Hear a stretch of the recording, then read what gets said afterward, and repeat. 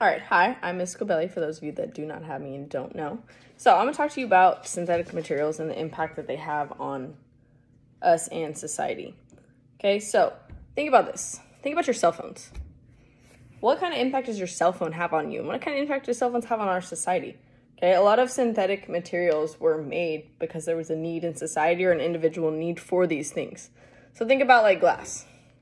Okay, we use glass for a lot of things. There was a bunch of needs for glass. So eventually the technology that helps us make glass was made so we can use it. We use them for glasses. We use it for windows. We use it for doors. We use it for like eyeglasses, not just like cups.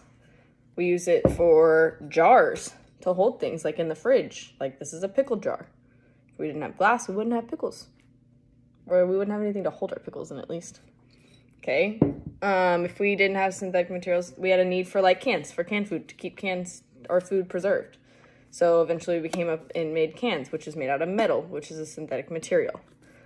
Okay, our cell phones are made from synthetic materials. Our computers are made from synthetic materials. And all these materials that were made were created because there was a need for that technology or that thing or that object, and there was a need that either an individual had or society as a whole had.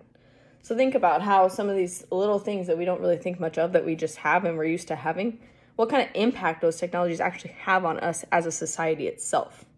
Because they can have huge impacts when you start to think about it. Like think about how we communicated before we had cell phones. You couldn't just call up someone and talk to them, or you couldn't just text them real fast and ask them a question. You had to wait until you saw them in person, or you had to send them a letter, or you had to, even before like texting was a big thing, or we had like all this social media stuff, you had to IM them, you had to email them. Okay, the stages of all this technology has grown from like sending letters to like text messages now. You can instantly talk to someone, and before you either had to see them or you had to call them on a home line or you had to send them a letter, which now, instant because of these technologies. And there was a need for that technology for humans to communicate with each other. Same with our computers. We had a need for that technology to be able to connect people, to be able to look things up, to be able to store things, to be able to make documents. So we don't have to handwrite stuff anymore, to be able to type things on. So all these little things that we don't think much of play a big impact in our individual lives and society. Okay? Think about like cars. We didn't have cars before. We had to ride horses or have horse-drawn carriage or use oxen. Okay? We had this need in society for transportation. So we eventually had trains, and then we eventually had cars. All these things kind of help build in transportation. Okay, all these things have impacted us as individuals and society, and all these things that we have around us were made because there was a need for it.